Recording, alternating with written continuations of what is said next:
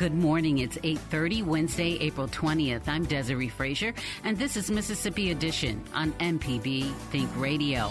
On today's show, the future of COVID-19 in Mississippi. Then, the Delta home of a civil rights icon earns national recognition. This is Mississippi Edition on MPB Think Radio.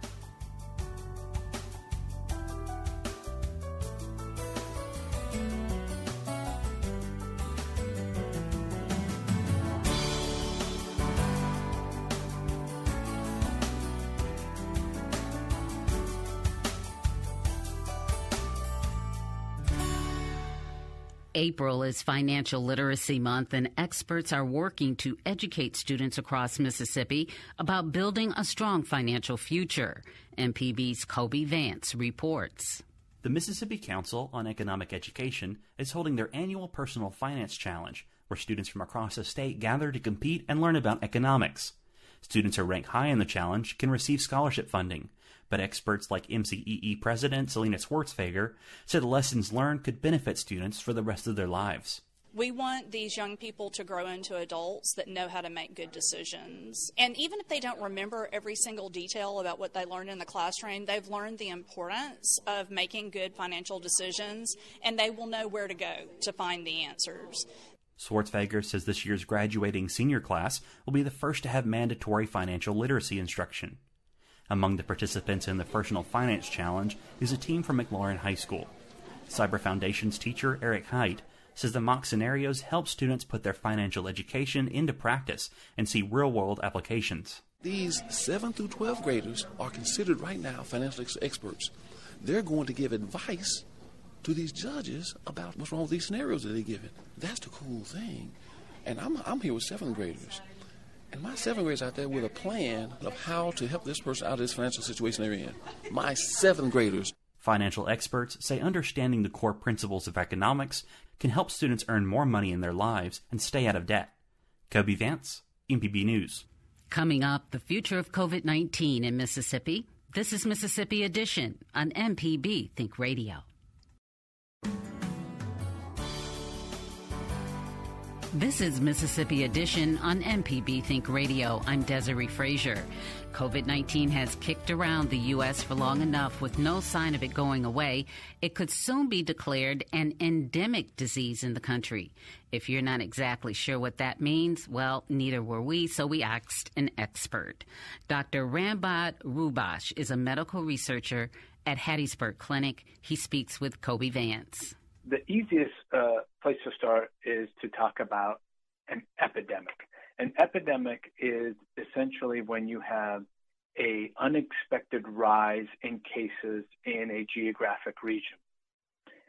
A pandemic refers to an unexpected rise of cases in multiple regions, so more than one little location.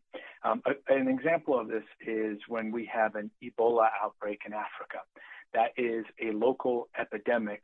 If it spreads beyond, say, one region or multiple countries, then it can become a pandemic.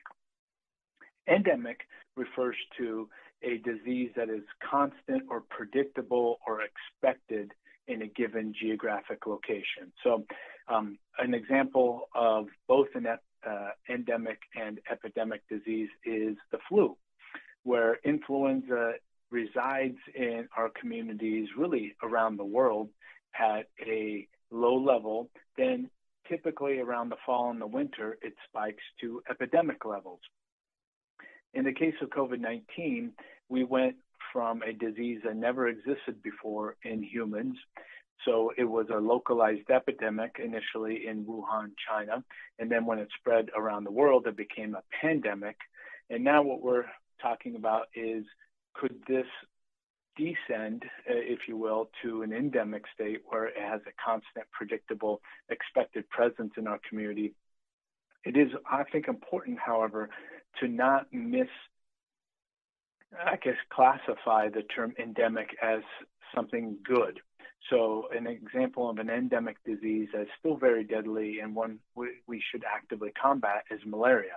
In areas such as sub-Saharan Africa, we have a constant, predictable, unfortunately, level of mortality from malaria, and that's not a good thing. It's still very deadly. If malaria were to skip over and land in Atlanta, Georgia, as it has in the past, it would then be a pandemic. So far, we've had the pandemic, and it seems like Mississippi has been not on the same schedule all the time as other waves of the disease we've seen in, like, say, like a New York or a California or other countries. What do you think the future could be like for Mississippi as we see an endemic where Mississippi might not be on the same pattern of transmission as some of those other areas? Yeah, we have lagged behind, if you will, as a country, some of the other countries that got hit first. So this pathway went for us from China to Europe, then from Europe to the U.S. And throughout the course of this pandemic, we have traditionally been about 3 to 4 weeks behind what's occurred in the UK specifically. And then narrowing it down to the U.S., it's been on the coast first, the East and the West, and then it's gotten into Middle America and the Southeast. And I suspect that has to do with travel. So, the initial wave from Wuhan to Europe had to do with really a group of travelers that landed in Italy, predictably from Wuhan, China. Apparently there is a direct flight, and it was common for travelers from China to come to Italy at that time.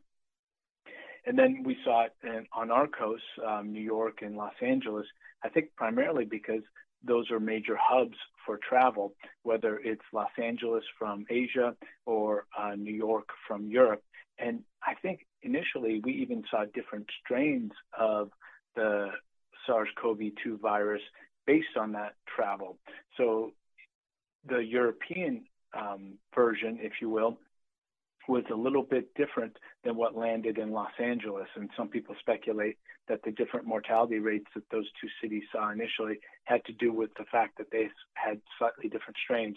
Down here in Mississippi specifically, we tend to get runoff from New Orleans in Florida, our most geographically proximal major travel sites. And I think that's probably what we'll see as we're starting to see a bit of a spike in the big cities in New York and Washington, D.C. that may filter down here in short order, usually in a couple weeks. Lastly, going on into the future, vaccines. How much are vaccines for the coronavirus going to become part of normal life? That's a good question as well. To be determined is the official answer. If I had to crystal ball project, this may wind up being something that is an annual update, kind of like the influenza, unless we find that the rate of mutation is slower. So one of the reasons why we have an annual flu shot is because the influenza virus is a very quick evolver. It mutates and evolves very, very quickly. Traditionally, coronaviruses have not evolved as quickly. I think we have seen lots of variants because so many people in the world have been infected and reinfected, so it's given the virus an opportunity to mutate and evolve. But traditionally, coronaviruses don't evolve as quickly, so it may be a once every couple of years or every 3 years, depending on how quickly the variants evade our previous vaccinations. But it will likely be a recurring vaccination going forward. Before I let you go, is there anything else we haven't touched on that you'd like to share with Mississippians? I think the key is to learn a bit of that vocabulary. We have all become somewhat epidemiologists and infectious disease experts over the course of the past 3 years or so. And please don't be fooled by the term endemic. That does not mean safe. That does not mean we're out of the woods. There's a difference between flipping the off switch on COVID and entering the endemic state. So do what you can to take care of yourself, make the choices and risk calculations that are appropriate for you and your own individual health risks and your community transmission, and be prepared. Wear the mask when appropriate, get vaccinated if appropriate and boosted, and make plans for alternatives if things get worse. Dr. Rambod Rubash is a medical researcher at Hattiesburg Clinic. Still ahead, the Delta home of a civil rights icon earns national recognition. This is Mississippi Edition on MPB Think Radio. Deep South Dining is the show all about the culture of Southern flavor, from fried chicken and collard greens to shrimp and grits and a glass of sweet tea. Subscribe now to the podcast using any podcast app or download our MPB public media app.